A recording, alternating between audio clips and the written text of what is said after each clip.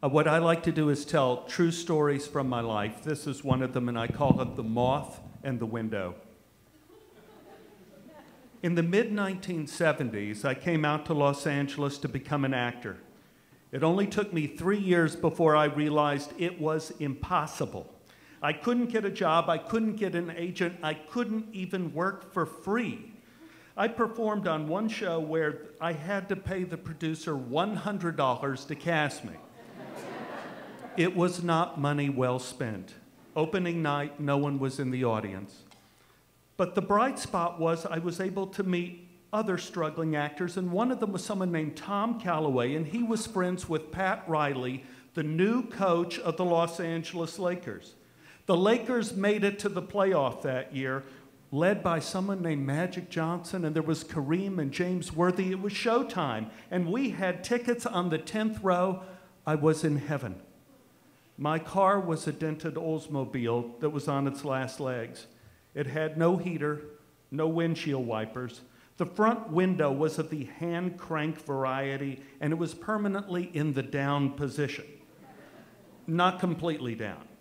There was about 1 inch of window sticking up from the bottom, but it was hardly protection from the elements. The only thing I had to keep me warm was the rock and roll on the radio.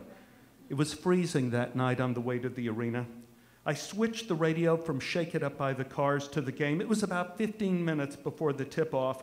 I pulled behind a long line of cars headed into the parking area, and that's when I noticed I was not alone. There was a big moth in the car. It began fluttering around my face, and I swatted at it, trying to encourage it to fly out of the permanently open front window. But it only flew into the part of the window that was closed on the bottom.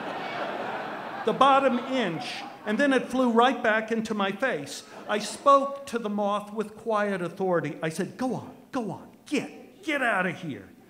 Now, it was 10 minutes before tip-off, but the line of cars hadn't budged. I stuck my head out the window and yelled, let's go, come on! I honked once, I sat back in my seat. I was steaming.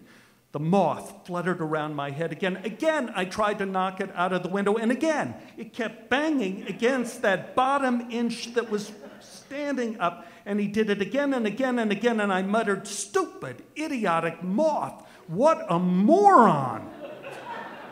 On the radio, they started introducing the players. Now I was in a panic. There had to be some sort of problem up ahead. Maybe someone didn't have change. Maybe the parking lot was full. I started honking my horn and yelling, come on, move it. The moth tried to fly up my nose. I yelled, look, moth, you have the entire window. It's completely open. Go, or I will kill you. I've often talked tough to insects. The game started, I screamed. I finally got out of my car to see what the holdup was, and then I saw, to my horror, I had been waiting in a line of parked cars. I had been honking and yelling at no one. Upon further examination, there wasn't even a gate up ahead of me. The entrance to the arena was only a product of my own wishful thinking. Inside the car, I saw the moth fly into the window once again, and then it hit me. In that one moment, we were exactly the same. The moth and me. He couldn't see the open window. I couldn't see that I was behind a line of parked cars. It was all a matter of perspective.